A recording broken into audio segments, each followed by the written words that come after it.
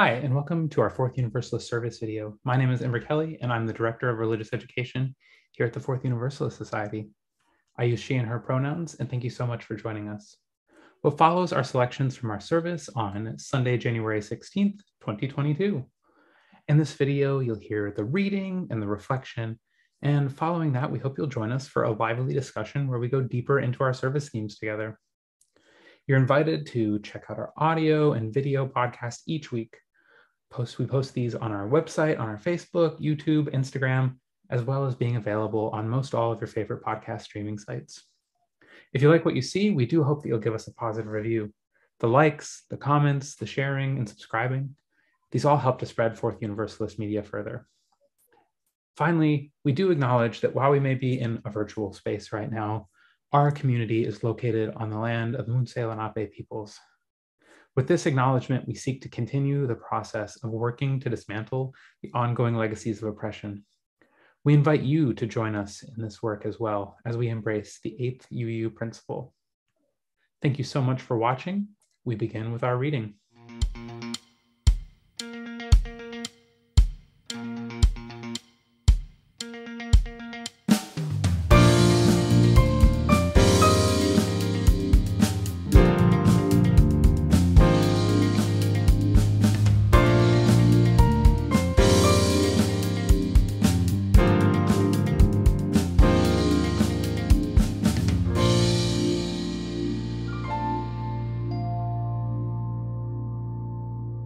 Thank you so much, Sean. It's so important to hear these messages in many voices.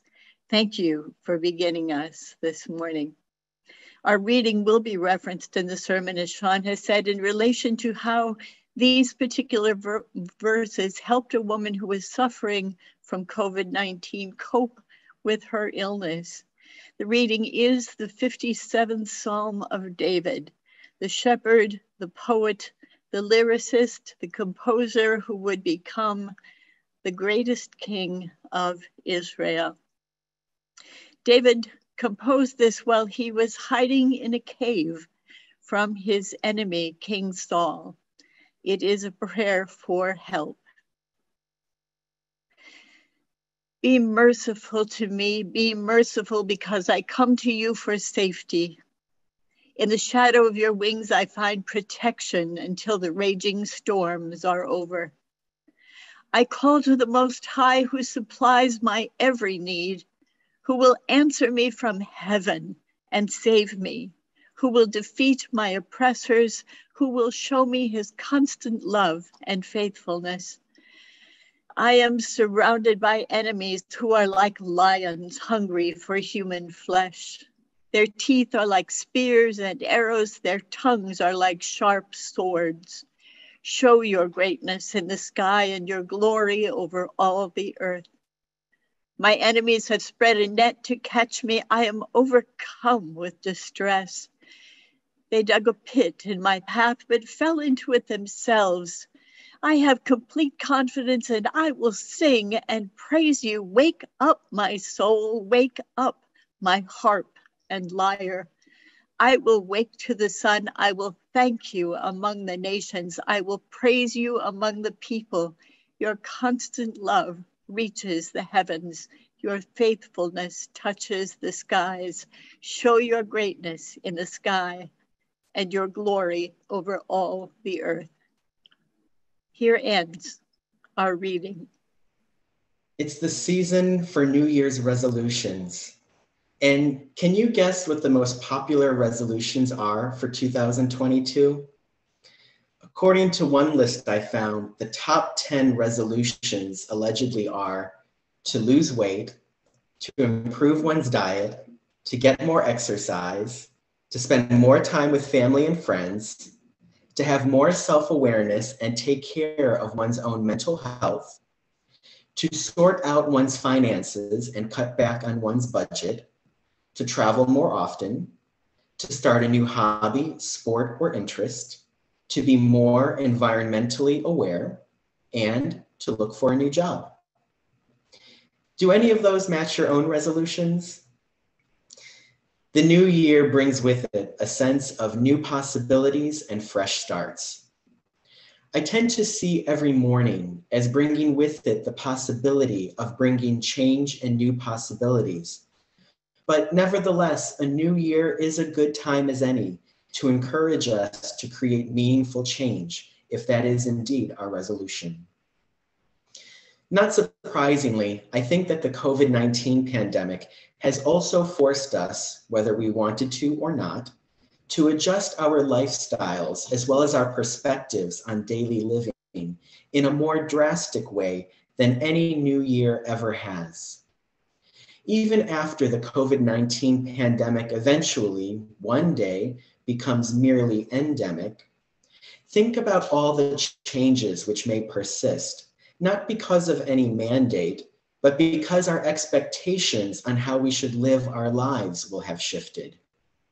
Examples include wearing a mask in public during flu season or when you're feeling ill, dining outside, eating out less often, making reservations to visit a cultural institution, spending more time with pets, being used to accessing free healthcare as we've done with coronavirus testing, vaccines, and boosters, washing and sanitizing hands frequently, making more time for leisure, working remotely, saving money, having more awareness of public health, making appointments for telehealth, having a greater acceptance of our body's limits, and having a greater acceptance of needing time off for illness.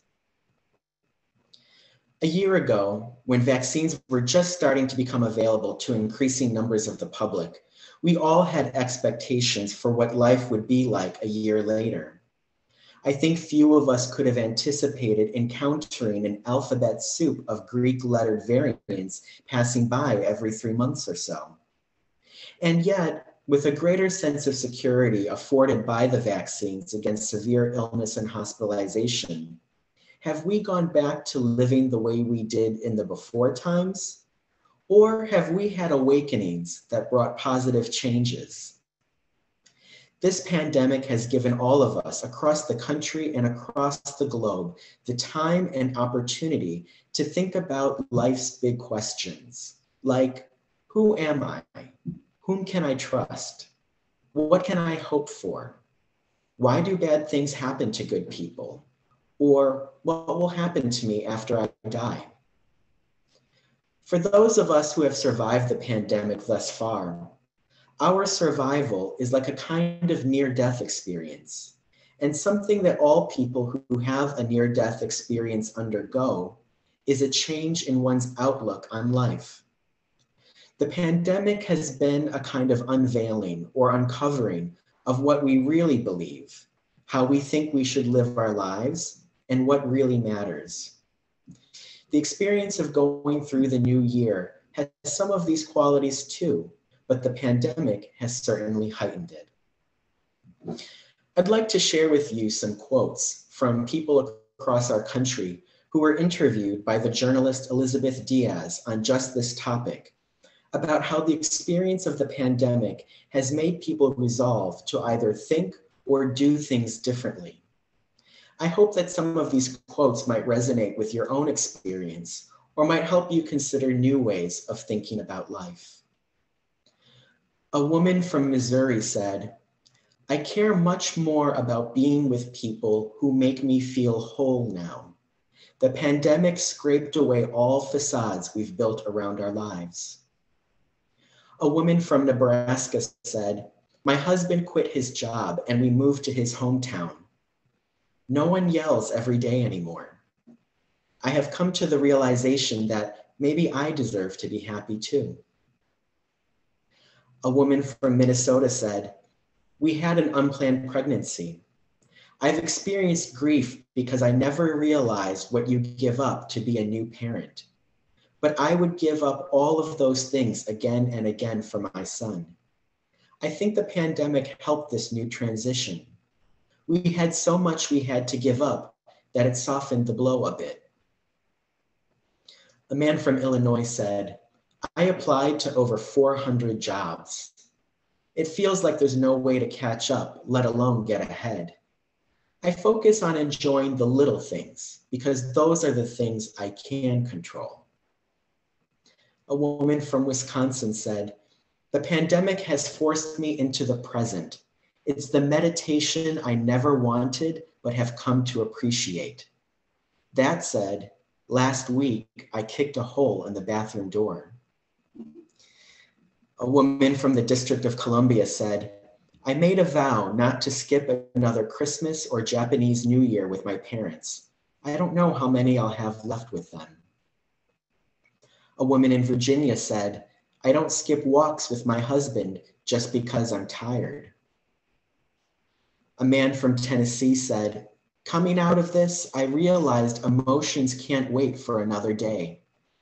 I'm calling my parents more and expressing my love and gratitude to them." A man in California said, "I've completely lost interest in traveling. I think most about wanting to have friends over in our home. For me, looking forward is all about making my deep roots here even deeper." A woman from Louisiana said, "Well, I was just a few weeks into maternity leave. I was the first person to be let go from my office. It's a disgusting feeling, nausea followed by rage. My husband and I are running a business together now. But one thing is clear, we will never be someone else's employees again." Finally, I'd like to share with you the story of Joelle Wright Terry, who works as a hospice chaplain in Michigan, who herself is a COVID survivor. She lost her husband to the virus last year, and this is her story in her own words. "Our COVID story started with us both having a horrific cough. My husband had type 1 diabetes. I had a fever of 104. I have never been that sick in my life. My husband drove me to the hospital. I came back the same day. That night, he drove himself back to the hospital. Before he left, he turned to the boys and told them to take care of your mom. A couple of days later, the doctors put him on oxygen. His chest was hurting so bad, and by that time, my COVID had kicked in full force. We could barely talk to each other. We basically suffered in silence. Then he started to really decline. We FaceTimed and told him how good a husband and father he was. And we reminded him how much we loved him. That was at 1 o'clock on the 2nd of April. My husband let go at 8:50 that evening. I honestly thought I was going to pass away at home. I kept saying, I do not want to leave the boys. I do not want to die in front of them. COVID is a kind of warfare that changes you. The only thing that got me through was Psalm 57. The virus attacks your mind. It attacks your muscles. It attacks your joints. It attacks your lungs. It is a pain that I've never felt in my life. And I've had surgeries, and I have had cancer. You can't go back to living the same life after surviving COVID. My husband took care of us. He never missed a beat with the boys, going to their school functions. He worked as a business owner, making gravestones and monuments. He left behind 100 orders, some COVID victims. I looked at the number of orders and I began to pray. I emptied out my entire savings to try to save our business and keep this legacy going. Now we, the boys and I, are learning the gravestone business. I have been strengthened by the testimonies of other widows who have come into my shop, and we sit there and we grieve together. If it had not been for the Lord on my side, I am not sure how I would have made it. I'm a volunteer minister at my church. I often presided over the funerals. Never in a million years did I think I would be sitting on the front pew with my husband lying before me, as other families have done. I never imagined that I would be sitting there with a minister speaking scripture and praying and eulogizing as I have done for families. The pandemic, my husband's death, and God have taught me to appreciate our loved ones. I've already told my boys, we've got to figure out a way to get to Alabama to see my mother and sisters more often because family is just so important. My husband died a year ago. I know I am becoming someone different. I just don't know what that difference will be yet. I know I was a wife, and now I am 47 years old and a widow. End quote. Through it all, despite all the illness and mortality the pandemic has brought, the world and its work haven't stopped. Though places of employment are short-staffed, economies are struggling, supply chains are interrupted, and healthcare resources are strained, the sun still rises and sets every day, just as surely as the days and months on the calendar pass by in their orderly rhythm. Just as we can't know with any certainty what we will experience in this new year, we still aren't quite sure what new changes and transformations this experience of the pandemic will have on us and our societies long term. The process of reflection is just beginning, and where it goes is open-ended.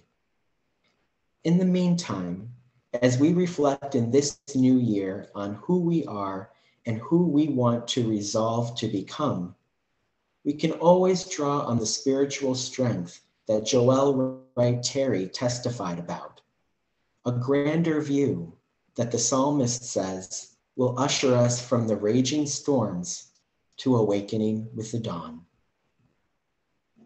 Thank you. It's so great today to get to sit down with Reverend Mark, one of our affiliate ministers who is covering Skylar's family leave during these 3 months. And I'm just so excited for this opportunity to get to sit down with you again. It's been a little while since we got to sit down for one of these. It has been, Ember. I mean, certainly we've seen each other, but I haven't been in the pulpit lately. So I'm, glad that we get to have this opportunity. I think the last time we did this was probably at the end of the summer, 2021. So Happy New Year. Another world, August 2021. Yes, pre-Omicron. Oh, I was like mid-Delta. Anyways, Yeah. I don't want to get stuck on all of our variants here. But for Even my though that- first question, I tasked you as we prepared. I tasked you to know thyself. So would you like to introduce yourself to maybe any listeners and watchers who haven't gotten the chance to get to know you? No problem. Well, for anyone who hasn't met me yet, who's watching this, I'm the Reverend Mark Cotolo, and normally I'm an affiliate community minister at Fourth Universalist. But from until March 2022, I'm serving as one of the two family covering leave ministers while Skylar is away temporarily. And for those who don't know me, I'm also a social worker. I work with young adults and mental health, and that's something that I'm passionate about. I also serve another UU congregation in the suburbs part-time, and proud New Yorker here, and passionate about liberal religion. So, New Year's. We're technically 2 weeks in, but it also at the same time kind of feels like it just started because it's been a heck of a year so far already. What inspired a message about New Year's? What as you sat to prep for this, why that theme? Absolutely. So, on the one hand, talking about the new year in January is kind of cliche. However, at the same time, I read a fabulous article by the journalist Elizabeth Diaz in the newspaper, and she was writing about how the pandemic has changed people. And New Year's, people kind of force themselves to change things in the new year by making resolutions, and the pandemic has also forced people to change things. So I saw that there was a aspect of commonality there. So I thought, why not to talk about what it is that people may be doing differently, either because of New Year's resolutions or because of the pandemic, and what we might want to change, but also what, you know, may not be a lasting change. Because we also know that just because you resolve to do something doesn't mean that it'll happen or that it'll happen long term. So that's what inspired me. Ah, that makes sense to me. And I mean that it had me thinking as you were speaking there. I was thinking about how, you know, even as we returned to in person for that little window there, Yep. we still kept the hybrid because it was something that we had discovered, helped further and broaden. That's the word I'm looking for. Broaden our community. Um, Yeah. Yeah. we during this pandemic we've had experiences, you know, whether it's masks now or um, so many different things, social distancing. You know, I kind of wish we could go back to having a little bit more distance in grocery lines. Oh yeah, yeah, yeah. That's kind of fallen away. Well, that's a perfect example. Like that's something that you know, we did for a really long time. And out of nowhere, right, many supermarkets have removed the tape from the floor that, you know, shows where you should stand and how far away you should stand from one another. So that was not a lasting change. And, you know, a year ago, I wouldn't have predicted one way or the other whether that was a change that would, you know, stick. And, you know, whether it's management or, you know, just people's preferences, that is not a change that is long lasting. Right. I know, you know, the end of the pandemic still feels a little far away. Um, but I've Yeah. wondered, you know, once this is less of a worry, will I still, like, if I get sick, think, hey, maybe I should wear a mask to stop from spreading this to other people? You know, that uh, I was out at the grocery store yesterday picking up a few things and walking down the aisle and this lady's just sneezing. I'm like, oh my gosh, like, why are you doing this to me? This is why I'm wearing a mask. Maybe I should just keep doing this even afterwards. And I mean, I Yes. guess that's a little bit to do with spending time in Asia where that's much more common socially to do that. Yes. But, um, Yes. you know, it's little Yeah. things like that that maybe we will hold on to even after things calm down. Yeah, yeah, and I would predict that that actually is the case. I was actually just reading a piece this weekend about how, you know, in East Asian cultures that it is more common to see people wearing masks in general. You know, not because they don't want to be seen by other people, but just from a health perspective. And people who live in some of those countries have more experience than we do of living through, you know, pandemics, and it's kind of, you know, ingrained culturally at this point. And we may become like that, of course. You know, people who weren't inclined to wear masks over the past few years are not going to suddenly take it up, you know, during flu season moving forward. But for those who, you know, have done it and I won't say enjoyed doing it, but you know, we're okay with it or appreciated the significance of it or, you know, the health benefits of it. Those people very well may continue to do that during flu season or if you're not personally not feeling well. But also, you know, if people aren't feeling well moving forward, there may be greater acceptance of staying home, right? I mean, in the past, you know, there's always this push to push forward and show up to school or show up to work anyway, even if you don't feel too well. And you know, now people, I hope, will feel more comfortable with, you know, recognizing our body's limits and that it's important to rest and recover. I hope Mhm. that's a lesson that will continue to, um, you know, to to be a lesson learned, but time will tell. Oh gosh, I hope so on that one. I mean, you know, especially in my past years working retail, you know, it could have been that my arm was like literally chopped off with a saw, and I would have been like, okay, I better make it into work today. Um, Yes, like yes, it's so ingrained in our American culture, this notion of never taking a sick day unless you want to. And yeah, yeah. hopefully that one changes. I hope so too. And you know, there may have been seeds of that, you know, even before the COVID-19 pandemic. You know, just speaking about here in New York City, um, and I don't know if it was 2 years or 3 years or 4 years before the pandemic started. New York City passed a law um, where City Council approved that all New Yorkers, regardless of what job you work, whether you're unionized, not unionized, office job, not office job, gig economy, whatever, every New Yorker is entitled to 5 days of paid sick leave in during the year. And whether your employer offers it officially or not, everyone gets that. And so, now we're talking about, if you get coronavirus, do you have to quarantine for 10 days versus 5 days? Whatever that is, however that shifts, it is important to take time off, not just, obviously you don't want to get other people sick, but also, to focus on your own recovery and not wear yourself down. I think there's a sense that hopefully there is some consciousness, some awareness being raised around these sort of things. You've mentioned a few different pieces. I wonder if there's any specific, whether it's those articles or maybe other books, other texts that you really dove into as you prepared for this message today. Sure. One of the texts that I really dove into deeply was actually Psalm 57. That's the reading for today's service. And the reason why I picked it, you'll see soon, but one of the quotes, there's a testimony that the journalist, wrote down of this woman who got really sick during the pandemic. Her family did. I won't give too much away, but she was in a really she just had a really tough experience during the pandemic. And the thing that got her through it, she said, was reading Psalm 57 over and over and over again. And that was what gave her spiritual sustenance to push through and to ultimately recover and to be there for her kids. If you read Psalm 57, it's basically a plea for help.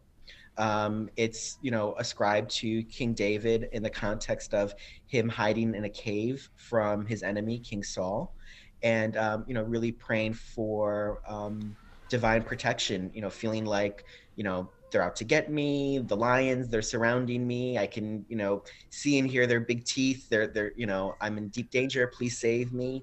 And that's what it is. And so reading that, most of us, most of the time, don't feel persecuted or like people are out to get us or that people are chasing after us necessarily. But sometimes, or for some people, it does feel that way. And, COVID-19 is not necessarily out to get any of us personally. There's nothing personal about, the germ. The germ is just infecting our bodies to reproduce and to, that's what viruses do. But for us, it feels personal, or it can feel personal because it's happening to us. So how do people deal with that? And for this one particular person who I'm going to talk about in my sermon, Psalm 57 was one of the keys to her emotional and spiritual recovery.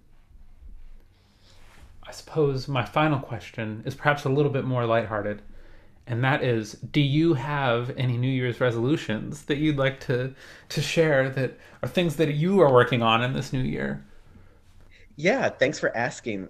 So actually, I'm a little bit anti New Year's resolutions. Not to say that other people shouldn't do it. I support whether you do it or don't do it, that whatever works for you works for me.